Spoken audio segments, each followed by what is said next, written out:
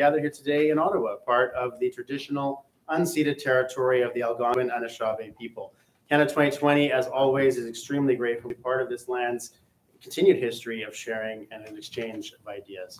For those who don't know me, I'm Brady Haley, Executive Director of Canada 2020, and for over 15 years now, Canada 2020 has been committed to building a progressive future for Canada and helping shape a more progressive world. Through events, research, podcasts, and more, we've built a network of progressive ideas and people that shape policy conversations and action, and that's why we're here today.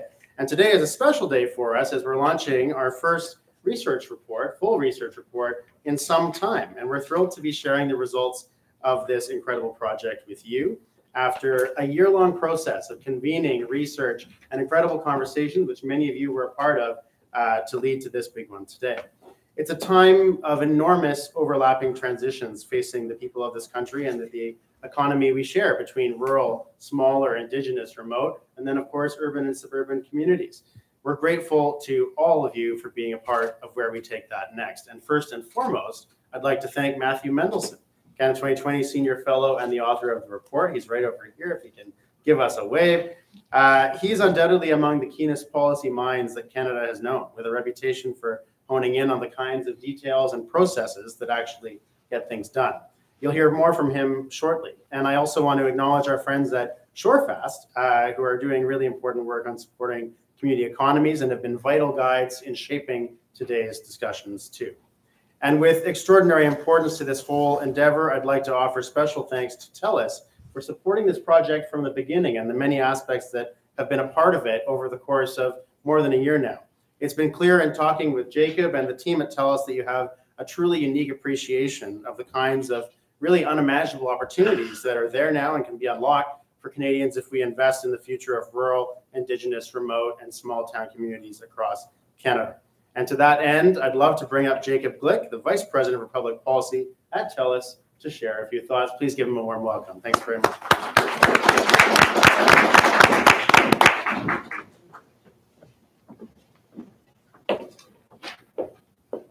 Thanks very much. Thanks, everybody. I'm really grateful to Canada 2020 and to Matthew in particular for leading this important piece of scholarship. It's an important piece of scholarship because the rural-urban divide is a pressing issue in Canada and a pressing issue of inequality. And it's inequality across a variety of indicia and outcomes, health outcomes, educational outcomes, economic outcomes. And so I'm really particularly happy that Matthew's paper and the work that he's done with stakeholders throughout the process have targeted not just one aspect, but a variety of those aspects in thinking about how policy can help alleviate that inequality and also address some of the schisms, social and otherwise, that we see in our society as a function of that urban-rural divide. At TELUS, we know that broadband can be a critical driver of bridging that urban-rural divide and delivering the kinds of outcomes in health, education, economic opportunity, and otherwise that we know that Canadians in rural, Indigenous Canada both deserve and require. And we also know that in addition to bridging that divide, that we will only achieve our climate targets if we invest in those communities, invest in the necessary digital infrastructure, because in fact, digital policy is the same as climate policy. And so when we're thinking about some of the urban-rural challenges that are going to be discussed today on the panel and are discussed in detail in the report, we should think about how do we deliver collectively as a society on the social outcomes in health, education, economic opportunity, but also how do we leverage those on delivering on the climate outcomes we need. And so as TELUS, we are committed to doing our part. We're investing billions of dollars in rural communities. We're connecting thousands of communities and Indigenous lands across Canada. And we're doing much of that on our own accord and much of that in partnership with the Government of Canada through the Universal Broadband Fund. we're very pleased to be what I would call the Universal Broadband Fund's platinum partner, because all of our projects are delivered on time, on budget. And that's a point of pride for us, because we know the faster we connect those communities, the faster that they can achieve the potential that connectivity gives them in terms of new outcomes and climate opportunities as well. So thank you very much, Canada 2020. Thank you, Minister, for joining us. And thank you, Matthew, as well. And I look forward to today's conversation.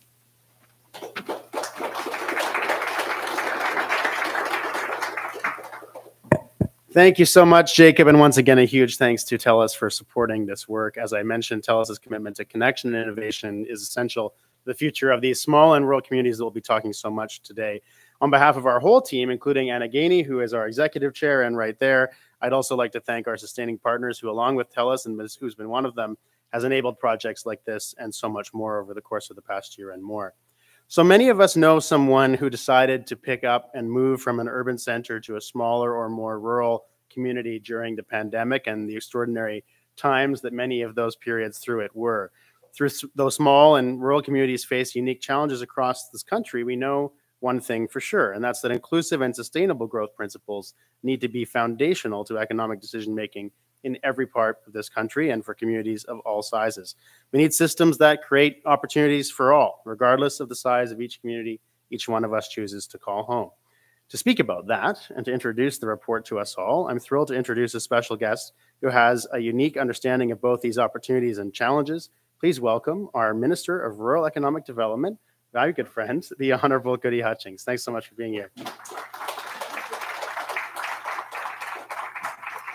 Thanks, Braden. It's wonderful to be here with you. And yeah, I've got a little passion for rural. Look, first of all, thanks to each and every one of you for being here today. Anna, always a privilege and just a pleasure to see you. Matthew, thanks for your work. Braden again. Jacob with Golden. Yeah, you're in the top. You're in the top. I'm dealing with all the ISPs, but yes, you are one of the top. Always good to see you, my friend. Zita from Shorefast. In case you didn't know, we both share a love for Newfoundland and Labrador. Chief Kelly, looking forward to a new friendship we've just started. Mike, wonderful to chat with you. What you're doing is truly amazing. And Jonathan, incredible stuff that we're all going to do together, I know. I also want to acknowledge we're here today on the unceded territory, the Algonquin and Anishinaabe people. So look, thanks to Canada 2020 for bringing us all together. And thank you for your focus on rural. And congrats on the report. Because it's so amazing to see such diverse and engaged group here to talk about with us today about the report, but about rural policy and economic development. Our government knows, and trust me, I know, what you all know, that rural Canada is a land of opportunity, and the building of the economy of tomorrow does start in rural Canada. However, there are challenges, but with those challenges are opportunities. And we've got to take advantage of those opportunities. But to do that, it takes us to really get in and tackle a job and address those challenges. Look, we know there's housing, lack of housing, and it's not just social housing, it's housing for economic development. The gaps in community infrastructure, because if you have the housing project coming, do you have the water and wastewater to serve those houses? Transit and access, healthcare, childcare. And a changing climate. You're so right. It is impacting all of us. And trust me, I know for those of you who watch the news, Hurricane Fiona hit in my backyard. And that was a real eye-opener for individuals as well, because it was, yeah, that happens somewhere else. That never happens here. And when people were saying, oh, it's going to be bad, high winds, and people like, we've lived here all our life. I'm in my grandmother's house. This house has been here forever. Well, sadly, there's about 100 homes that aren't there now, because we had 100-foot waves come in. So climate change is real. The other sad part that we've got to address, and I'm hoping that comes up in our discussion today, and I know you talk about it too, Matthew, is the exodus of young people to cities and barriers, because they don't know what we know, that one of the best places to live is in rural Canada. And again, I have to agree with everybody. The access to affordable, reliable internet is key. I call it the equalizer for rural Canada and urban Canada.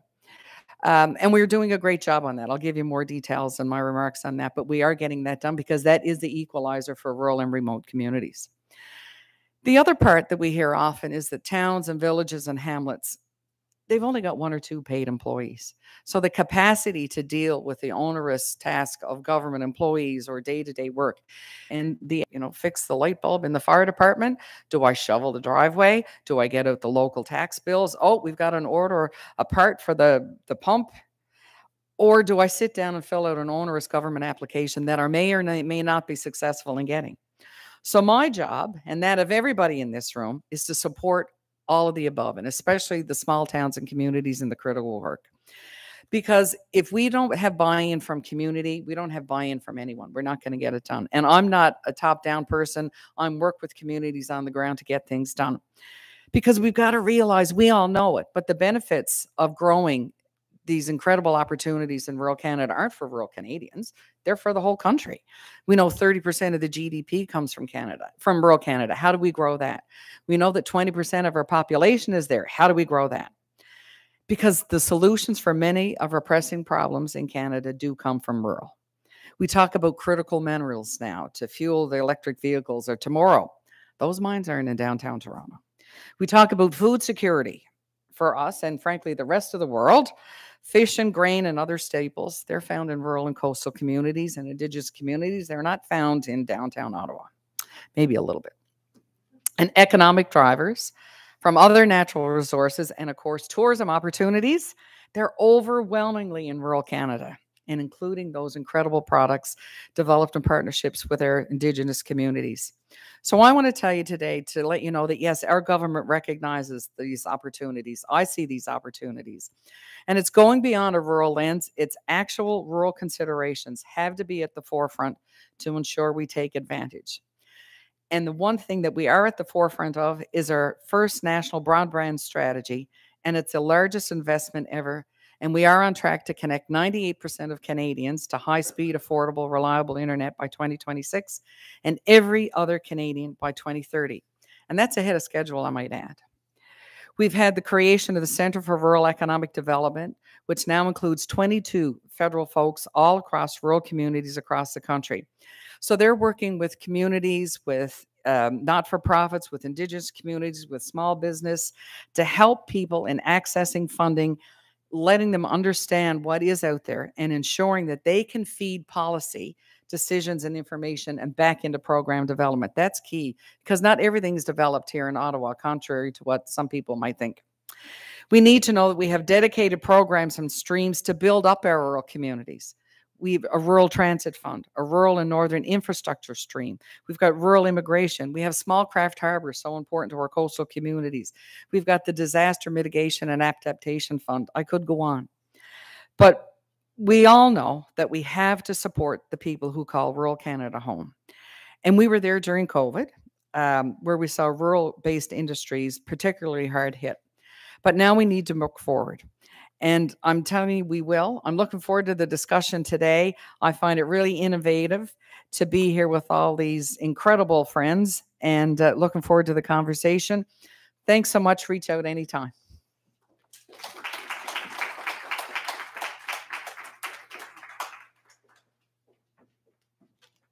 All right. Thank you very much, Minister, for those remarks and setting the table for a lot of what I know the panel will get into very shortly. We're so delighted that you could be here today and very proud of a lot of the work that you're doing on these files already and how passionately you speak about all of the country. I then want to turn next to the author and lead on the report himself, who I introduced a little bit earlier, but over to you, Matthew, to describe a little bit about what we're getting into today. Thank you. Hi, everyone. I'm so happy to be here in person. Hello to everyone who's not quite here in person yet.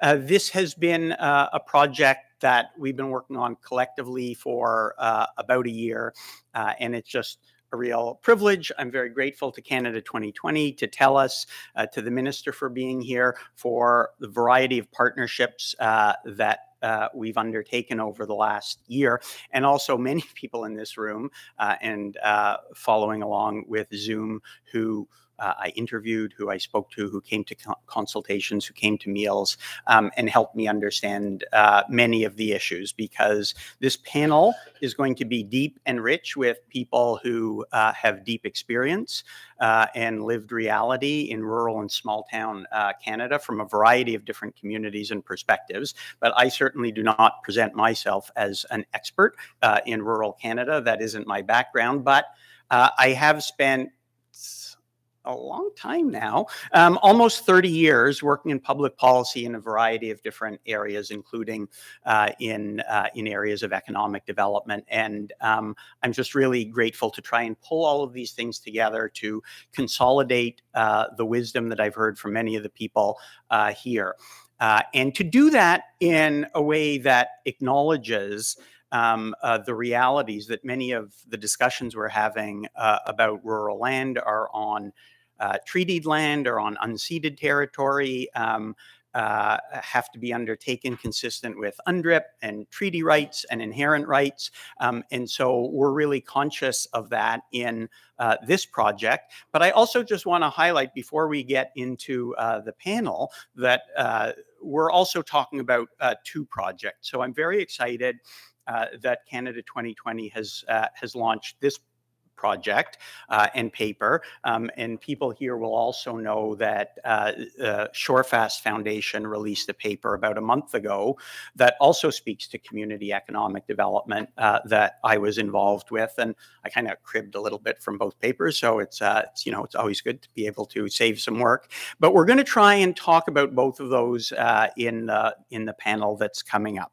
Before we do, though, I just wanted to make maybe 5 points before we get into the discussion. The first is kind of over 30 years of my professional life as I look back. The question of inevitable urbanization has always been present in public policy discussions, and that has always been an assumption of many of the economic and social policy discussions that I've been a part of over 30 years. And I think the last 3 years have revealed new opportunities across the country. And we're going to get into this with Mike and Zita and the minister, but I really think we are at a moment where we collectively can commit ourselves to renewing the social contract in Canada in a way that is inclusive and that is done in a way that ensures equality of opportunity and good quality of life for every Canadian, regardless of where they live, in what region, or the size of their community. Both the projects, the Shorefast one and the Canada 2021, speak about community as an entity or place-based as an approach. And the second comment I want to make is just how hard this is to do. That isn't how we're organized in government. The minister deals with this every day, and these are all cliches, but governments, federal, provincial, are organized around problems or issues and ministries, and they're vertically organized. It's really tough to think of the community as the dependent variable, like how we strengthen the community as a whole. It's really tough to align all kinds of different efforts to invest in place and the assets of a place and the value of the place. It's hard, but what is exciting is, the first step is understanding where you're trying to go and achieving that. And so I'm just really happy that I think collectively we are recognizing that we need to think about community and think about place when we are making decisions. They're not just places where policies and programs happen. They are living ecosystems that have meaning to the people there and have existing relationships. The third comment I just want to make is the real opportunity that we have in front of us and the obligation to seize it. Canada is growing. We have ambitious immigration targets. We not only have an obligation to ourselves to grow, but we have an obligation to the world to grow. It is in our economic interests, it is in our social interests, it is in our geopolitical necessity to be a bigger country. And how do we grow sustainably? And we have seen over the last 3 years, with work from home, with increased access to digital, with distributed workforce, with policies that allow people to be be more mobile with housing crises and infrastructure crises. People are making choices about where they want to live, and businesses are making choices about where they want to invest. And we have to make sure that the public sector, private sector, co-ops, not-for-profits make all of those choices possible. The fourth comment I want to make is about how important this is. When we look around globally, we see regional resentments, hardening of identities, when people feel they don't have a stake in the system, easy mobilization of territorially based resentments and polarization. We see what that does to democratic legitimacy and the sense of shared citizenship and civil society. And so from my perspective, it is so important that everyone, regardless of where they live, feels that their identities, their values are respected and recognized, are invested in, are valued, and that those identities are protected and worthwhile, and that leaders recognize their importance. The final comment I want to make is just how this agenda for rural economic and community development for smaller places in Canada aligns so well with some of the things that I think we all recognize need to take place. We have a growth imperative. We are going to grow, and we will continue to grow. And how do we do that in a sustainable, inclusive way that protects our democratic institutions and our values and allows people to prosper? We have a supply side imperative. How do we build and grow in ways that are sustainable? We know there are real supply chain challenges, labor challenges, approval processes are sometimes challenging. How do we deal with growth and supply in ways that allow all communities to prosper? So with that, I'm going to kind of wrap up by just saying in the paper, there is what I would call a coherent framework and an agenda. I'm not going to go into all of those pieces, but core to those pieces are injecting capital into communities of all sizes in much more aggressive ways, recognizing the value of community and the value of place as having meaning and as important assets in themselves, investing in people's capacity for planning to develop investable assets and projects that are meaningful to people in the communities but are attractive to people outside of the communities, and deep support for the architectures of collaboration.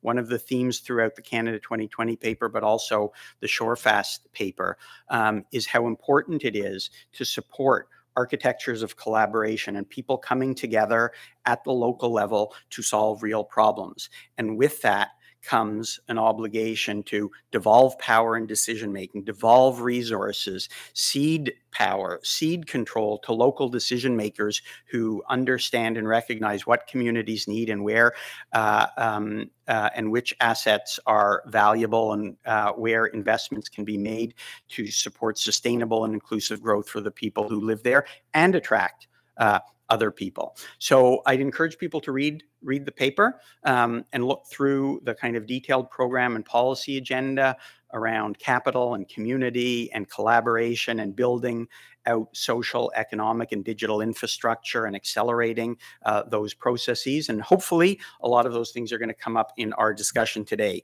So with that, I'm super excited to introduce our panelists. You can give them big rounds of applause as they come up.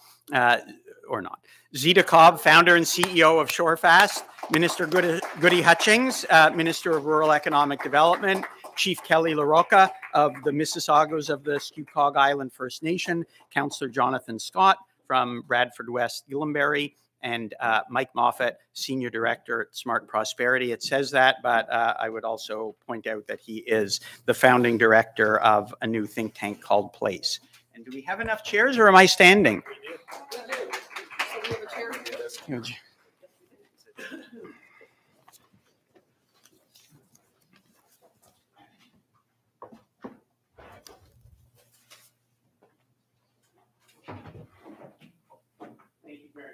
for being here.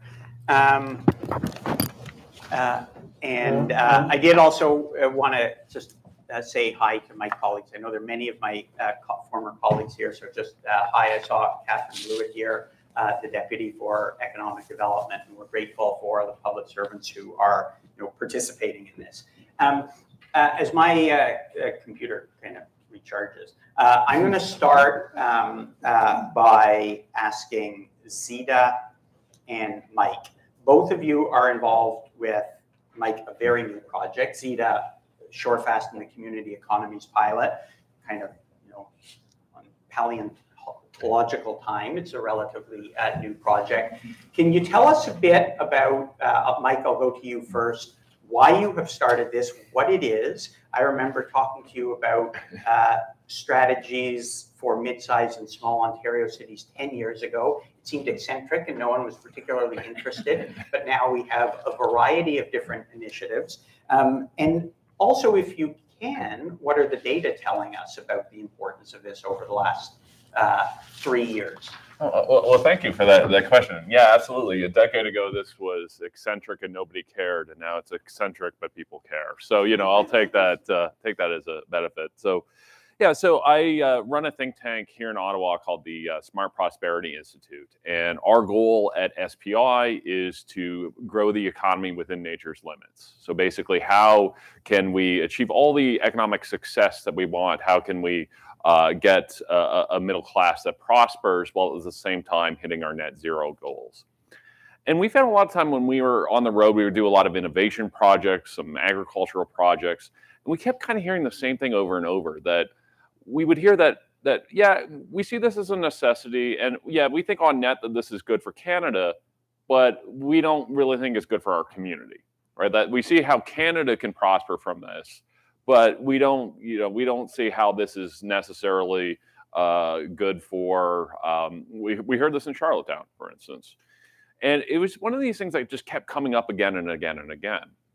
And we said, okay, we think there's something here, that we need to continue the work that we're doing on at SPI around carbon pricing, clean innovation. But we also have to understand that a net zero economy in Windsor, Ontario is just going to inherently look different than one in Windsor, Nova Scotia. So at SPI, at the new Place Center, which we founded, which is about a couple weeks old now, we work with policymakers on the ground and community stakeholders on the ground to sort of co-create solutions and co-create basically a vision of what a thriving economy, thriving net zero economy would look like in 2050 for these communities.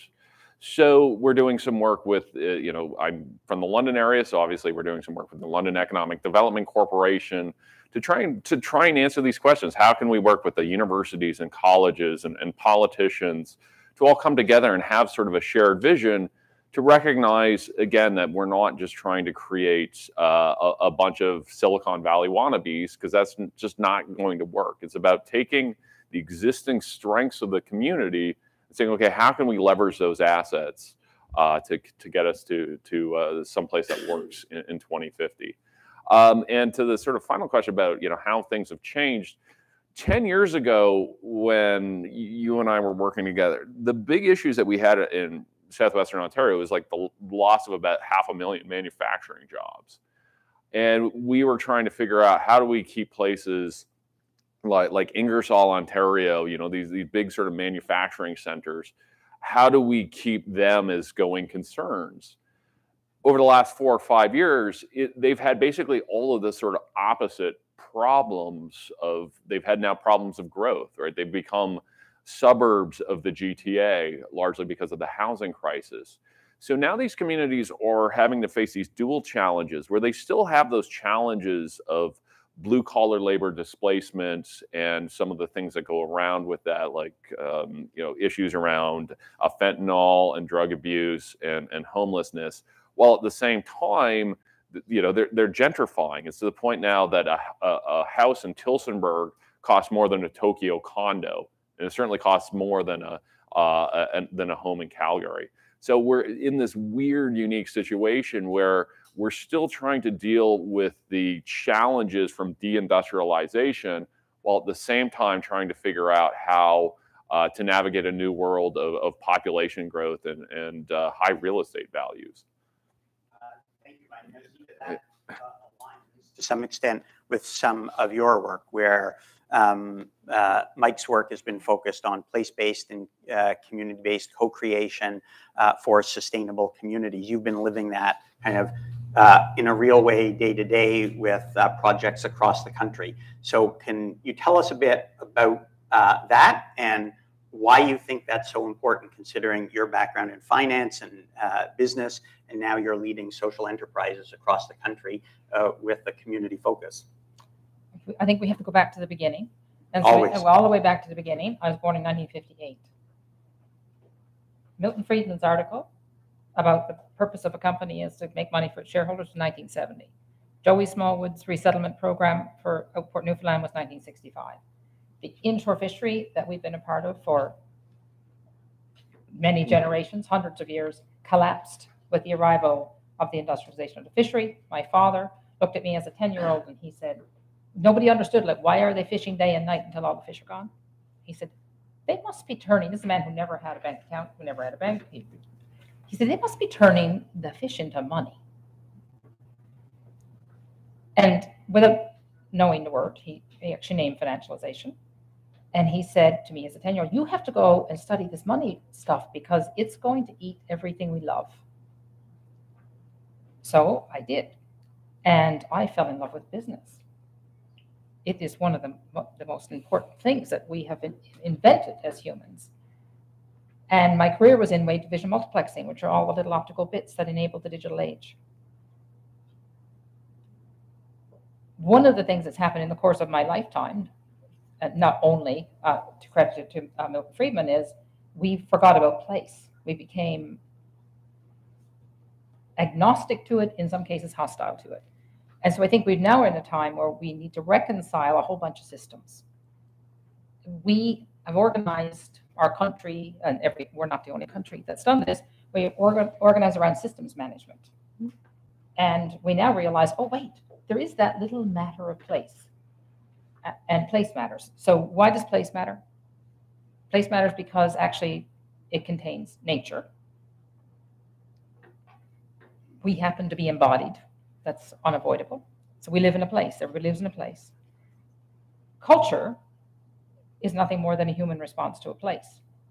So nature and culture are the two great assets of life. We call them resources. They're not resources, they're assets. Like when you talk about human resources and we talk about financial assets, wrong language, and turn it around. If you think that money is an asset and this human in front of us is a resource, guess what's going to happen? So need no language. And so I know that we're talking about rural. I think what Canada is facing, many things we are facing as a country, and one of them is we have a set of scale problems. Whatever we are, 6,000 communities across this country. Something like a third of us live in communities that are 50,000 or less. And in those communities, and Matthew, you said at the beginning, live assets, people, culture. And I think the big question of humans everywhere is, how do the parts belong to the whole? How does a part called Estevan belong to a country called Canada? What are the systems that support this? And we have to solve, if Canada is going to do all the things that we all dream about doing and keep the things that help us make meaning, we have to become masters of working at different scales. And whoever that person was that said fewer, bigger is better, we need to find that person. And if they've passed away, we need to dig them up and kill them again. Because sometimes we need big, and sometimes we need medium, and sometimes we need small. And if we're clever, and I think we're as clever as anybody, we look like we are. Mike Moffatt, you're clever as anybody. We got to figure out what are the systems that support different scales. Whether that's in banking, whether it's in how we roll out broadband. Thank you to TELUS for this project. When we were starting the broadband project, along comes the application stuff, and Minister, you spoke to this, and you know it because I know you live it. The mayor at the time of our community said, well, I'm not filling that out. And I said, why not? He said, well, first of all, we don't know what an ISP is. And even if you knew what it was, we don't know one. It's like, oh, right. This is the reality of life outside of the professional world that probably many of us here working. I don't know if I answered it. So to the pilot project, and Matthew, to the report, the other report that you alluded to is about community economies. I don't believe in the urban-rural divide. I think that's just a piece of nonsense we need to let go. There are communities of different sizes. Urban activates a whole bunch of different sized communities around it. So we got together with 5 Canadian communities: Fogo Island, Prince Edward County, which is a super interesting place for looking at economic development, London, Ontario. Mike, if I'd known you were up there then, we would have got tangled up with each other, and Hamilton, Ontario, and Victoria, BC, to look at what are the levers, what are the how do you strengthen community economies of different sizes. Thank you, Zita. And a lot of those levers and a lot of the themes that you've been driving in those community economy pilots, those are about capital, those are about collaboration and getting local leaders to identify problems and solutions and mobilize resources. I'm really also supportive of the idea of ecosystems of communities. Like when you talk about a large community, an urban community, but that creates ecosystems of activity all around it, and how those pieces fit together and how they are mutually beneficial rather than zero sum. I hope we're going to get a chance to talk about those in a second. But I'd like to ask Chief LaRocca now just how this conversation resonates with some of your work, because you've been a leader in community economic development. There is an investment, I think, approach to your work, and the framework agreement on First Nations land management was an important step, and you were a leader in that. And it gives, I'm curious how control of resources and land and assets impacts your ability to make investments for the development of your community. Thanks for the question. Sorry, can everyone hear me okay? My mic fell off. So it's a pleasure to be here. Thanks for having me. I'm from Scugog Island First Nation, which is about an hour and a half northeast of the city of Toronto. And we are a tiny, but I always say small but mighty community. We entered into the framework agreement for First Nations lands management. Oh gosh, when was that? Back in the late 90s, I guess it was first conceived, and passed our land code in 2000, I believe. What does that mean? Basically, the framework agreement for First Nations lands management is an agreement between the federal government and First Nations who are signatory to the process. And what it does is it carves out the land management provisions of the Federal Indian Act and basically replaces them with this new contract. And that agreement is an incremental approach to self-government. It basically gives First Nations the ability to govern their own land within that reserve boundary or that First Nation boundary. So what it did for us at Scugog was it allowed and enabled us to lease our land without waiting on ministerial approval. So it basically, I guess this paper resonates with me because it's an architect for collaboration, right? It's architecture for collaboration is really what the framework for First Nations lands management is. It allowed us to step away from that top-down approach of the Indian Act and govern our lands accordingly to the ways in which we felt we needed to do as a community. And it enabled gaming, which for our community at the time, it was a big gamble, pardon the pun, but we had to give up a third of our land base and basically engage in a partnership with a company who was willing to take a risk on us, and we had a hefty loan arrangement, the interest payment we had to make, unfortunately, that was well beyond market, but we did it because really we had no other access to capital to build the place, and we struggled for the first few years, but really the business took off because gaming at that time in the province was really, there was a paucity of regulation and not a lot of competition and some NIMBYism too. So nobody wanted it in their backyard. And when the First Nations were willing to try it and take it on, we took a risk, as I said, but it worked. And what that business has done is it's allowed us to have an anchor, really an anchor business to back fund things like band support funding and health services and education and other infrastructure. So it really paid the lion's share of our recent water treatment project, which enabled us to get rid of our drinking water advisory that was longstanding since 2008. So, with some help of the federal and provincial governments, of course, but the lion's share was borne by us, and we were quite proud of that.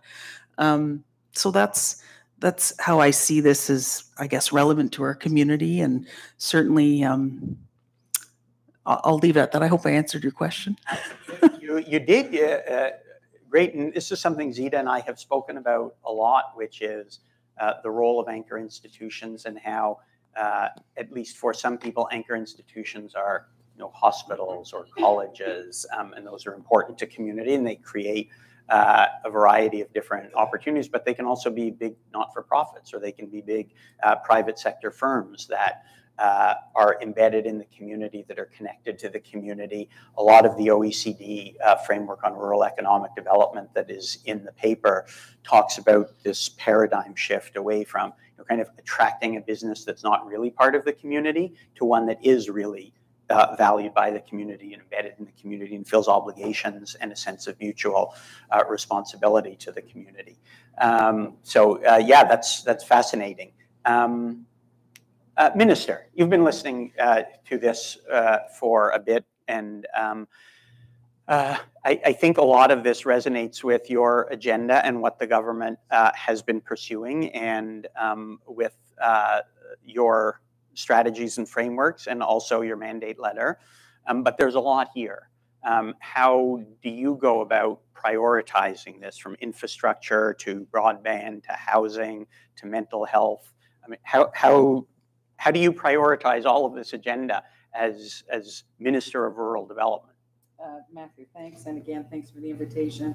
And wonderful to be here with this. I think we're just going to run out of time today. I think we could be here all afternoon. You said the word vertical earlier, and that's what my job is, to break down that vertical. And you obviously read my mandate letter, if many people have. Mine is more horizontal, right? My main goal, and we're getting it thanks to TELUS and others, is we are getting the country connected, because as I've said in my remarks, that is the equalizer for anything, for Indigenous communities, for economic growth, for fish plants, for education. That is the equalizer, and we are getting that one done.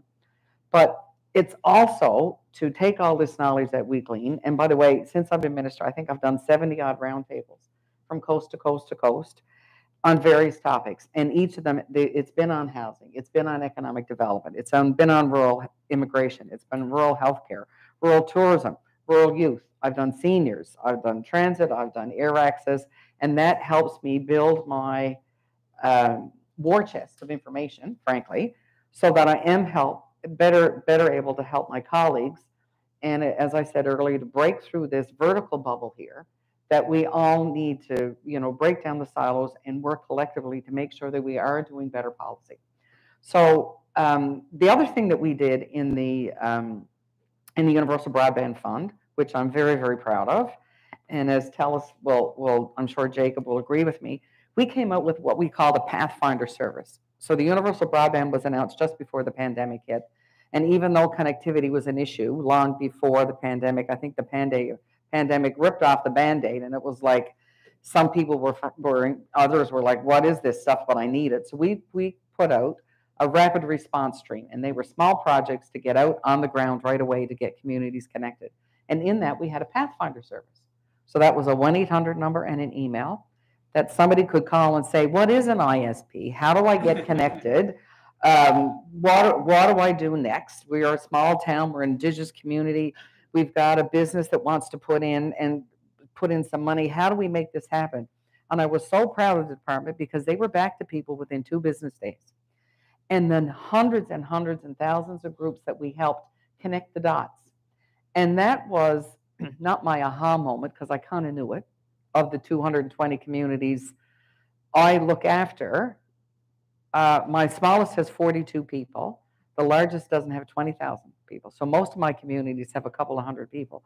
So I saw on the ground, I call it the rural realities of small communities. How do I deal with this? I know my town wants to be, everybody says we want to be connected. How do I do? So the Pathfinder service was a huge, huge plus.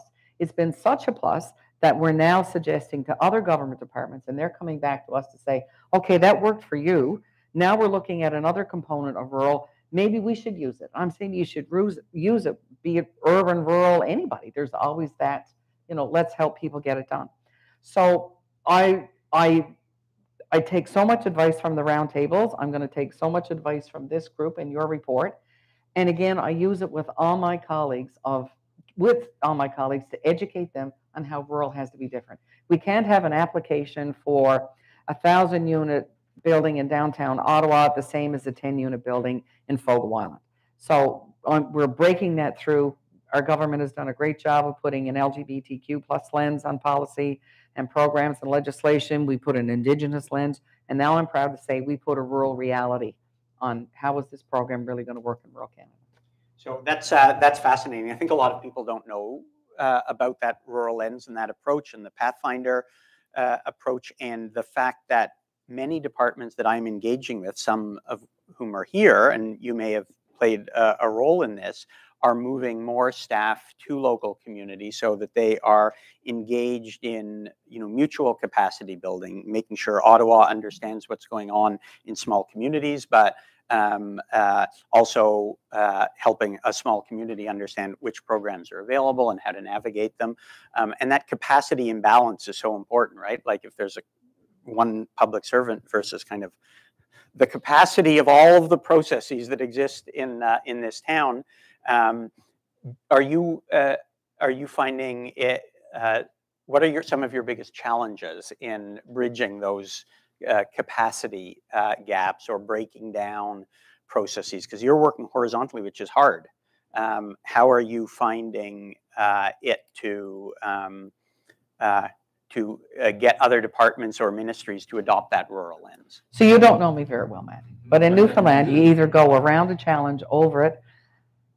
Sometimes you just go straight through it, right? So look, the Prime Minister, when he asked me to take this seat around the table, I was over the moon, because I was like, oh my golly, I understand the opportunities in rural. And you're right. The first thing I did with the first meeting that I had with the CENRED team, the Center of Rural Economic Development, and the department at ISID was like, okay, who do we have on the ground, right? This is great that we've got people here in Ottawa, but I need people on the ground all throughout Canada. And it was like, okay, and that's one thing I've learned in this. You do get the yes minister every now and then. So we do have that now. And I'm like, okay, now we need more because we've proven that they're working. So it's more of that. And it's now that I actually have ministers coming to me and say, will you look at this? Can your policy people look at this? Because they know when we get around the cabinet table, I'm going to say, did you put the rural, where's the rural piece on this, right? And they're coming to me beforehand, which is great, because that's how we be effective, when it's beforehand, that we know that we're actually making a difference on the ground. And like I said, the input that I've gotten from coast to coast to coast helps me. So I can, I know my province well, but I've been so fortunate to travel the country, and the rural realities are the same. But I agree with Zita. We got to stop talking rural, urban. We've got to start talking about this incredible country, of which urban has some great, rural has even better. But that will be the steel cage match at some point at a future Canada 2020 between the minister and another one. Jonathan, I haven't forgotten you. You are a municipal politician, a local councillor. How has, and you and I had a conversation earlier about some of the topics in the paper that you found were relevant to your work, procurement policy, those kinds of things. But you've been listening to this for a while. What is your reaction to this conversation in terms of the realities that you face day to day, the realities you face dealing with federal and provincial governments that may not be aware of the implications sometimes of programs or policies on the ground that you're dealing with? Yeah, it's hard to know where to start. So sorry. Let me start by just saying my town is essentially the northernmost municipality in the GTA. And in the time between when I started undergrad and graduated law school, we almost quadrupled from about 12,000 to just under 50,000 today. We're one of, if not the fastest growing municipalities in the province, if not the country. And the years we're second, it's our neighbor in East Gwillimbury who beats us. So that massive growth is its own set of challenges where traditionally the Holland Marsh, the soup and salad bowl of Canada, is the economic driver still to this day through agriculture. My ward is a portion of the Holland Marsh and what I call the older end of town, the historic downtown in the suburbs from the early 80s. My ward was the town when I was growing up. And so when the report talks about growing past being rural to being essentially a suburb, we're living that. The rural portions of town still exist, but the town itself is pretty compact urban center within the north end of the GTA. And placemaking is what that is all becoming about, and collaboration. And we need to be able to work well with the province and the federal government on these pieces, because the sustainability is going to be driven by our GO train station and densifying near there. The placemaking is going to be driven, no pun intended, by redoing a complete streets transformation of our downtown, which for 40 years has been a de facto regional highway rather than a place for commerce and people. So placemaking, and we're building a new downtown or a new town hall in our downtown to help anchor that. Our library during the pandemic became that center for digital service and entrepreneurship. We're trying to build a small business incubator by renovating an old public school into a community center. One end will be the food bank and some other social services. The other will be a small business incubator, because entrepreneurship, and dare I even say a bit of a creative classroom, work at home rather than having to commute into Toronto, is a huge part of our reality. So to your question about the federal and provincial governments, I think we work quite well together, but I'll say, paraphrasing a person who's well known in this town, better is always possible. And to paraphrase another eminent progressive politician, Stacey Abrams, rural Canada is a cheap date. $5.5 million announced by MP Tony Van Bynen for that school retrofitting and renovation project was front page news in both our local papers, CBC Radio, the local radio station, and the CTV News affiliate. And for us, it's nearly 10% of our annual capital budget, and it essentially doubles our ability to make development charges and property taxes stretch further to deliver more. So every ounce of federal support, I mentioned to the minister, we are just finishing rehabilitating and improving a park in my ward. The $250,000 grant from the federal government made that possible, quite literally. That might be nothing to Ottawa or Toronto, but to us, that stops us from essentially a tax increase. So it really matters. So let me pick up on that, and others can join in here. But I'm going back to you first, Jonathan, if you want to engage with this, which is the question of local collaboration, planning, planning around infrastructure. So you talked a lot about community infrastructure for the delivery of social services, economic infrastructure, libraries, a lot of somewhat anchor institutions, but hubs for innovation. I think many smaller communities feel that these are needed and want more investments. Would you say that you have like wide consensus on how to prioritize these and how to plan and how to invest? Or I know, Mike, and you can pick up, there have certainly been communities that have not managed growth well, that all of a sudden there's a subdivision and there are no services. So how do you manage that planning for growth, investing in the kind of social, economic, digital infrastructure that makes the community livable and a place that businesses want to be? And yeah, people need places to live, so to build houses, but you don't want to just create subdivisions with no sustainability or services. That's an important question, and we've tried to say we want a intensify, particularly downtown and near a GO train station. But we have, I think it's fair to say, seen suburban sprawl as well. And recognizing that in Ontario, the Planning Act has sort of changed under our feet in the past few weeks. We're still trying to sort all of that out because, Mike, you and I have talked about this before. Housing, even in a town growing as quickly as ours, I think my parents' down payment or my parents' house price wouldn't be a down payment today. And so that's a huge challenge. But the industrial trying to create an economic base in town in addition to our agricultural base along the 400 are huge, but they have a massive labor problem. And I have a lot of people who still commute into the city rather than working from home or working in town. So trying to piece all of these together is a challenge, but we're trying to do it in such a way where we're prioritizing job creation. I think we have to recognize that a lot of our economic vitality is going to come from entrepreneurship. Particularly, I think they call themselves mumpreneurs. The mums who start a baking store out of their house and eventually buy a beautiful storefront in our downtown are pillars of the community. And how do you foster more of that? The school retrofit project I mentioned will have a commercial kitchen, and a bunch of my council colleagues were talking about it the other night about how that commercial kitchen is actually going to be an economic driver because you can have cooking classes. Yeah, well, I mean, I think we've gone through a transformation in our mentality over the last decade. I think some people in this panel were probably ahead of the curve, but childcare, community services, infrastructure, these are not just cost centers. These are investments that pay dividends. They may not pay dividends in year 1 or year 2, but obviously they pay returns over time. I'll ask Mike and the chief and Mary this, Zita, this question, which is about building on Jonathan's point about planning and collaboration.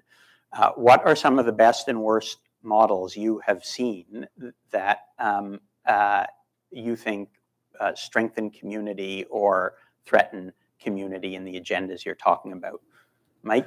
Well, I think where we see this go wrong in rural southwestern Ontario is just the sort of immediate need to create more sprawl. They see sort of an opportunity here where you might have some budget pressures, and you might have a community say, "Oh, we got a bunch of land over there. Let's just build 2,000 single detached homes and get a bunch of DCs, development charges, and then hopefully we can use that to."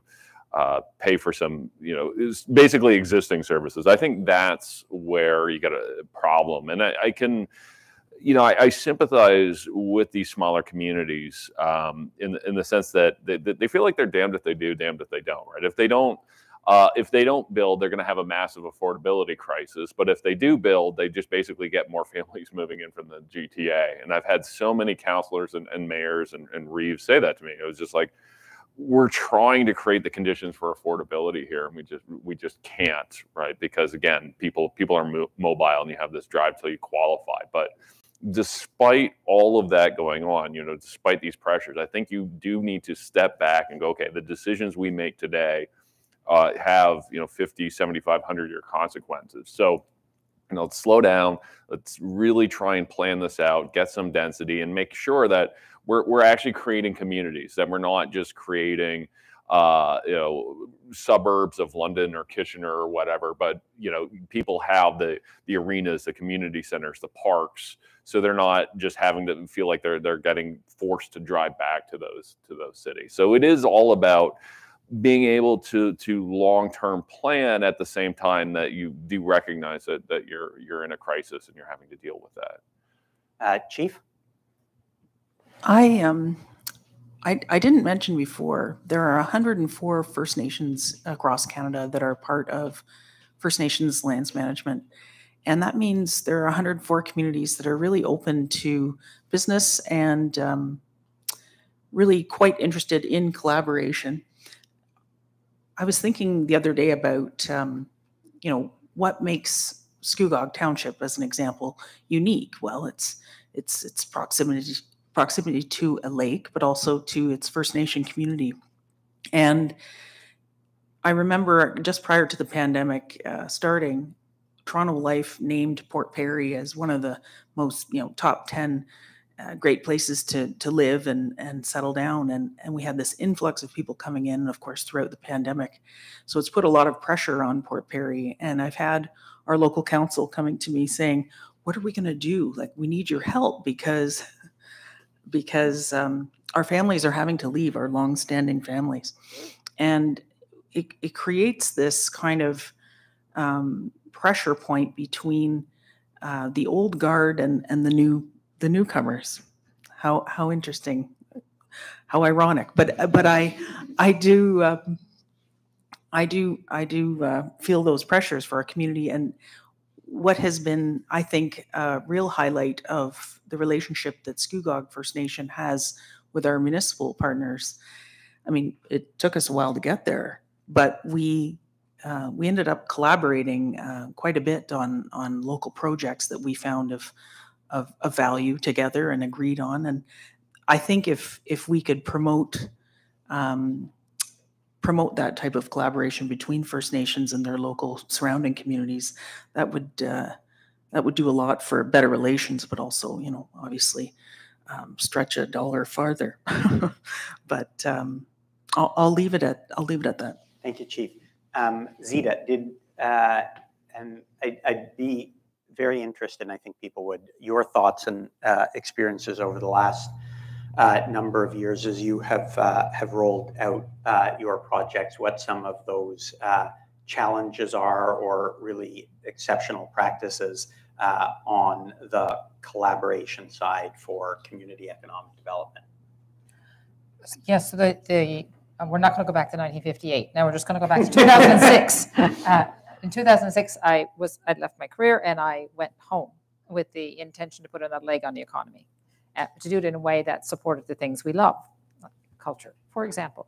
And, I think I know a thing or two about business. And I have to say that community economic development is the hardest possible work anybody could ever. If you're thinking about getting into it as a career, do it. But it's the hardest possible thing, and you'll be underpaid, and people will say bad things about you. But that, I know another career like that. Yeah. Anyway, so I had this kind of arrogance that business people often have when we come to challenges, and I started to realize, wow, nothing connects around the place. Plane schedules don't line up with ferry schedules at all. Everything is optimized for some system, whether it's the health system or transportation system or the school system. Oh, no, we can't put daycare in the school because it's a different system. And now I got to go talk, well, who controls that? Oh, that's somebody in Gander. That's a provincial thing. So anyway, it's all disconnected loose ends. So I feel like I've spent how long ago it's been 15 years trying to make something work when nothing actually connects. So all these gaps are what we're talking about.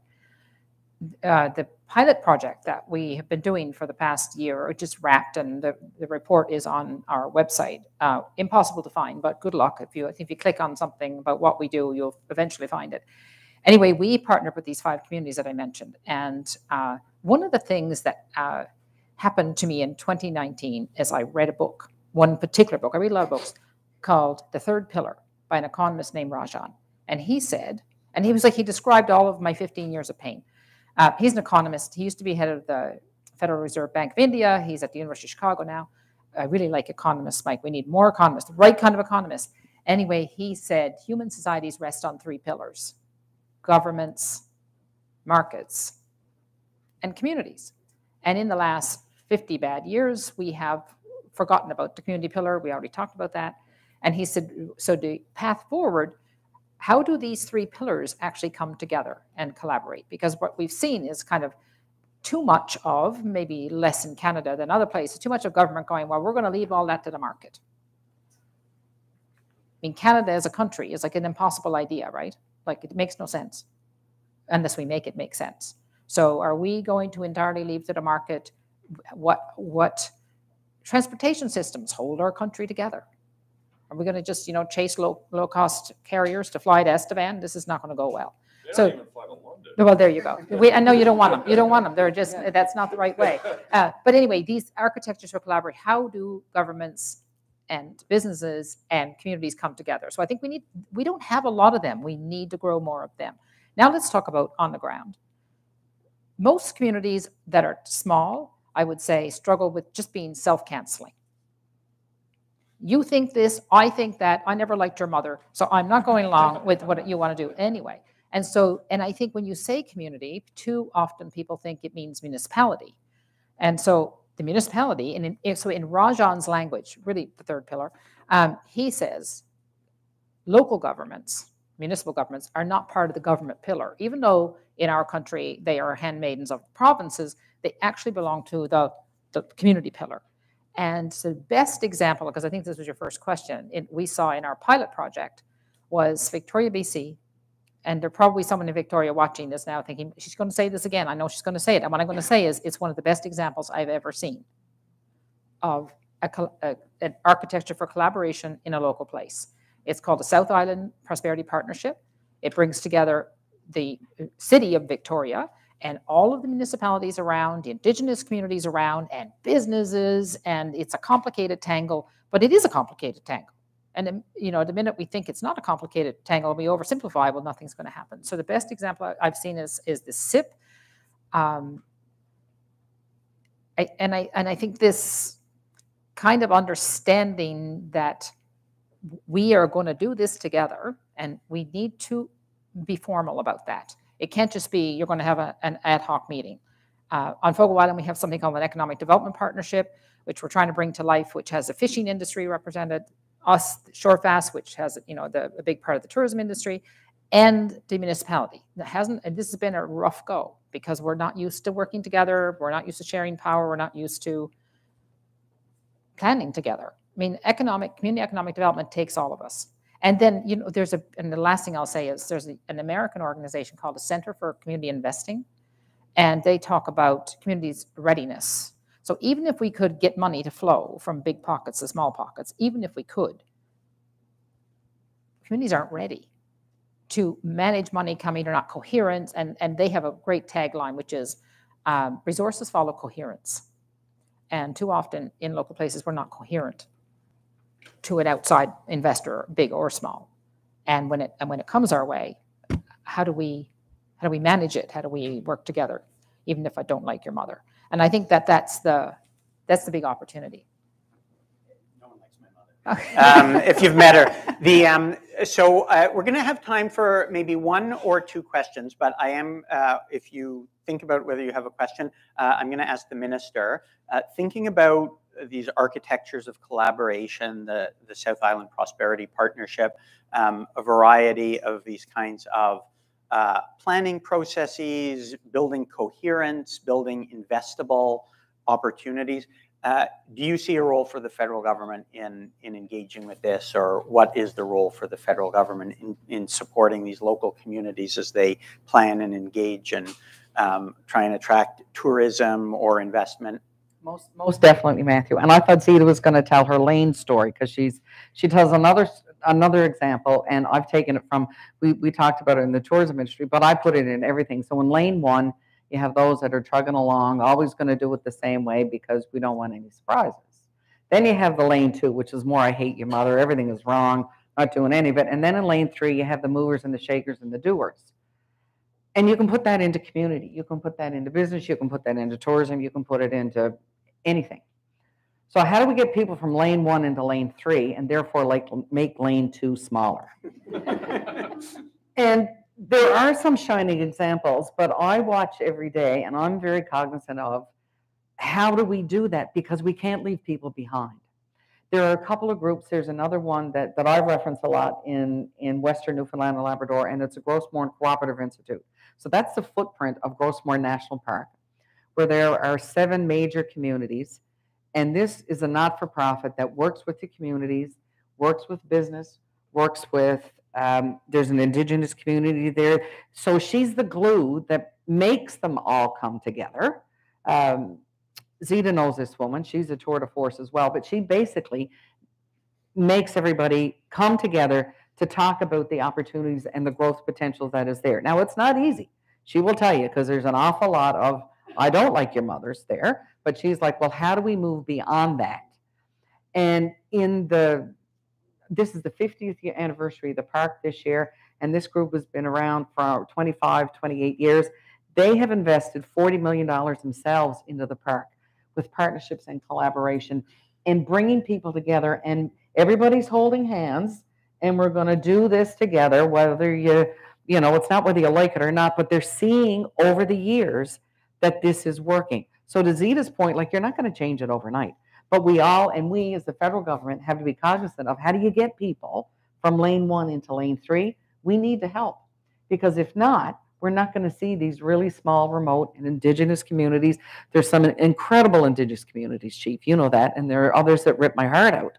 But it's not just throwing money at it. It's not throwing money at it. It's how do we hold hands, be it with a Pathfinder service, is it helping other groups, like I just said, this not-for-profit get on their feet, to help communities hold hands to go together to get us all in a better place. Because look, the world has what Canada wants. The world has what rural Canada wants. And we're only going to get there if we all work together. And your report's going to be a good anchor for that too. Thank you very much. I'm curious. I know the Chief wanted to engage. Yeah. I did just want to add that in reading this report, I think one of the biggest points was obviously highlighting the need for collaboration, and that is really in our DNA as First Nations. It's how we've survived all this time. We are fierce individuals. We are not a monolithic voice, but often defined by our disagreements more so. But we have to collaborate. That is who we are. And so I'm really interested in language of consultation, processes around consultation and commitments to consultation, because it doesn't, it can buttress a process rather than stymie it. I made a comment earlier that 104 First Nations are open for business. Really, I think it's 634 that are open for business, but 104 are part of lands management, and each of our communities across Canada they are special places, built on rich cultures and very wonderful people. And so I hope we can bridge that divide and move forward. So thank you for putting this paper out. Thank you, Chief. And collaboration means mucking along together. Mucking along together. Yes. Are there any questions? We have time for one question. We've got one. First hand up gets first question. First and only. Hi, my name is Sebastian. I'm the chief economist at Strategy Corp. I'm from a small town, so this conversation really strikes home. And for the record, everyone loves my mom. The small town. One of the issues when it comes to economic development is the role of demographics.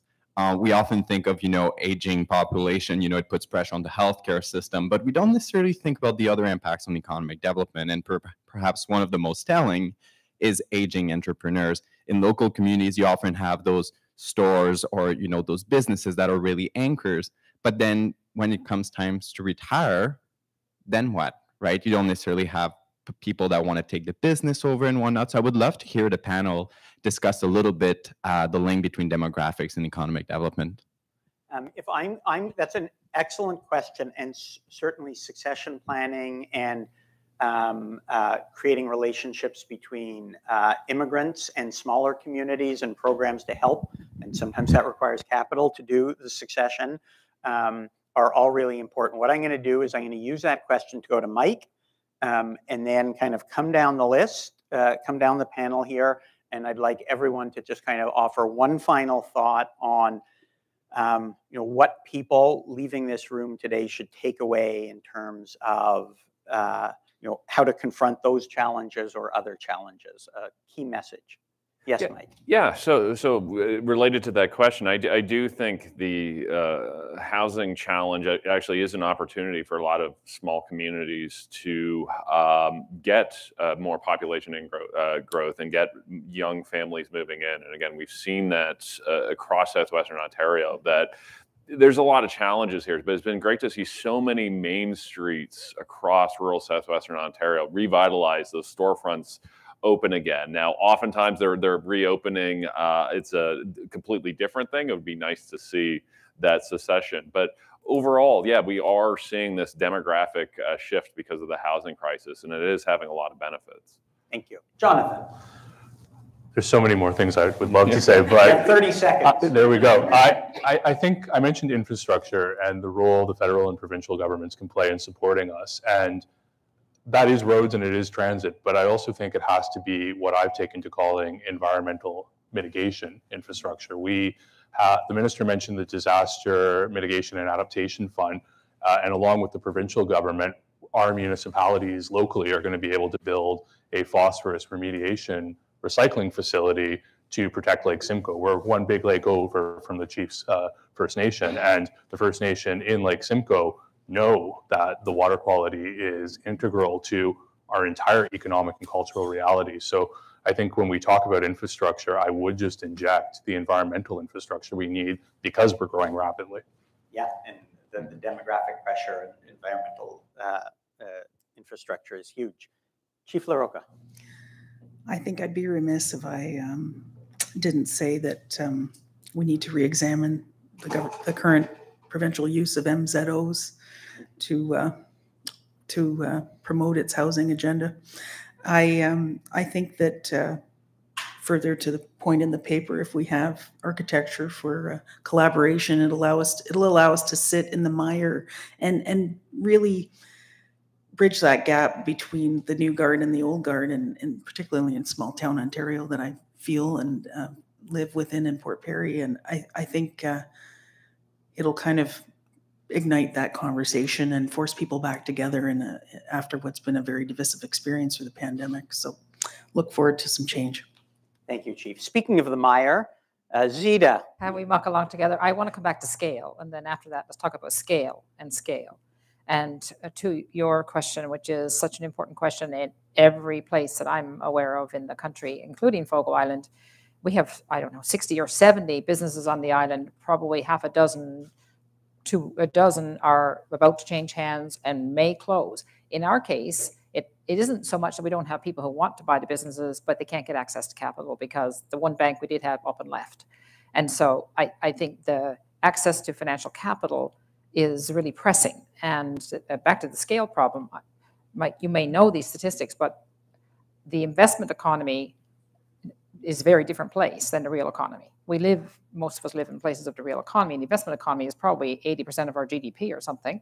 And it's all very focused around big scale things. Like we have some of the biggest banks in the world, some of the biggest pension funds in the world, and they're looking for those kinds of scales. So what we've ended up with is small communities like your hometown and my hometown that are unbanked and underfinanced. So what is Canada in that case? It's a bunch of stranded assets, to use business language. So I think we've got which is with technology in particular. I'm not expecting banks to come and, we lost our bank this summer on Fogo Island. I'm not expecting someone to come and, build a great big old new bank and have 20 people waiting for you to walk in the door. But we have the technology to do it.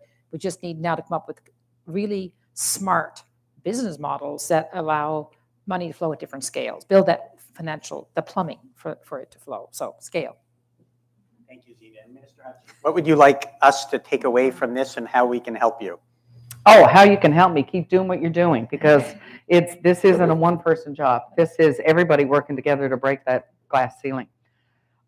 I think for me, the number one thing that I need your help with is understanding that one size does not fit all. Be it in a bank, be it in infrastructure, be it in Indigenous programming, be it in anything. And we've got to make sure that when you talk to my colleagues and people developing policy and programs, that it is different in rural Canada. And it has to be different in rural Canada. And if we do that, rural Canada will succeed. Thank you very much. My one message is collectively, we all need to work together to invest and plan to grow sustainably, because we are going to be growing and we need to collaborate to help manage that planning. Otherwise, we are not going to manage that growth well. So thank you to all of the panelists, to Canada 2020, to TELUS, to Shorefast, to all of you who participated in this project, and thanks for coming. Bye. Thank you. Thank you very, very much to Chief LaRocca, Minister Hutchings, and frankly the minister's team for their deep level of engagement on the way into this, which was really helpful. Zita, Jonathan, Mike, and especially to Matthew for your leading not just conversation, but this whole project in the way into it. It's really been a lot of ground covered, and we'll muck around together for a long time, I think, because as some of us have talked about, Jacob included, this is not the end of a conversation today. It's really the beginning of it, and we really look forward to that. So once again, a big thank you to our special guests and to you, as well as to TELUS for their support of this project, and support, and Shorefast, as was mentioned, for their support with today's discussion in particular. And thank you for being here to help shape this beautiful, better future for such important parts of our country. As Matthew said, and as Zita really leaned into a lot, there is not needing to be any divide between urban and rural Canada and how we see the economic future of our country. And they've really laid out today why that will matter so much to that economic success. So thanks again, and see you very soon. Take care.